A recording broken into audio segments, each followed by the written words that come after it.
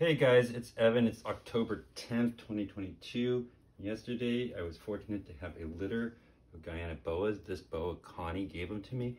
I just want to show you postpartum body conditions. So this snake, this is what she looks like the day after giving birth. Boa constrictors are capital breeders. And even though she was probably heavier conditioned than a lot of people would keep their pet boas, this is what she looked like at the end. She fed throughout the gestation, fed her rabbit about a month before she gave birth.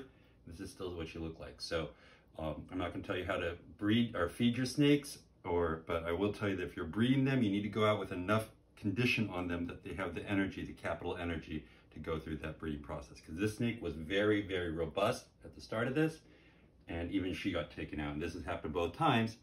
And as long as she goes back to feeding, she'll be A-okay, and I can get this condition back onto her. And by next summer, easily. I won't breed her again next year, but I could get the condition on by next summer. But if there's any complications, this would just be another strike against you being able to get her to recover. So use this as a good body condition cue to what it takes for these boas to produce the babies that you want them to produce, and feed them accordingly.